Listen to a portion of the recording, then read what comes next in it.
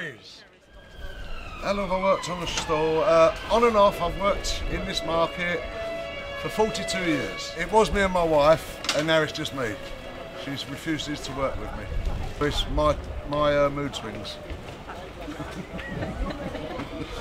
I usually leave home at about 4:10 in the morning, and I get home about 5:45. A long old day, long old day.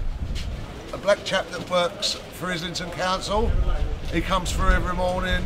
He's literally 20 chains around his neck, 100 rings on his fingers, singing and dancing. He sweeps along Upper Street. Really, really funny character. Really nice bloke. All walks of life. Rich, poor, all different nationalities, everybody.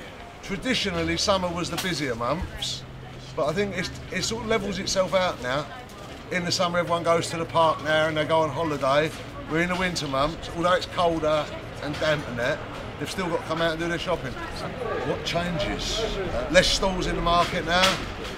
Like when I started, there was probably 30 fruit and vegetable stalls. Now there's only 5. The market went from the bottom here right the way to the very end. There was over 200 stalls.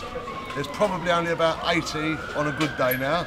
Housing and building. Just behind us here there was like a block of flats, upwards of 200 families in it. That's gone, which is where Sainsbury's is now. Just over where the M1 centre, that was all rows of houses. No one lives there now, it's all factories and shops and that. The people have gone. That's why I think the market is quieter in general than what it was years ago, because everyone's moved away. Favourite part of the job, looking at the girls, because there's lots of girls up and down all day. The biggest challenge is not so much the buying of the stuff, it's the selling of it. My most popular items at the moment are probably cherries and strawberries. My hobby is going to the pub, playing with my grandchildren and watching football.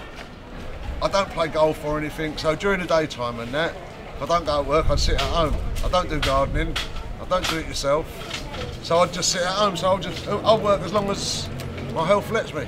You know, you have got the weather in the winter and that, the cold, the wind, the rain. My bones do ache a bit now. I've got a bit of arthritis, but that's like years of being up here. No, I don't like being told what to do. Only my wife, she's the only one who tells me what to do.